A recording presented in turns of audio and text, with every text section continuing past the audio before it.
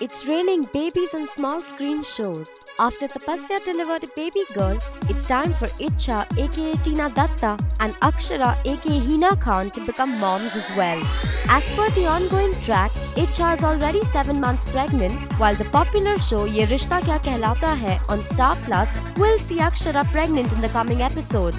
If media reports are to be believed, after Akshara's miscarriage, Akshara and Netik were heartbroken and depressed. However, in the forthcoming episodes, after going through an emotional turmoil, Akshara will decide to undergo a pregnancy test where reports will reveal that the Bahu of the Singhania Parivar is pregnant again. Both Akshara's family and Netik's family will welcome the news, and this time they will take extra care of Akshara. Finally, Akshara will be seen smiling after many episodes of emotional drama.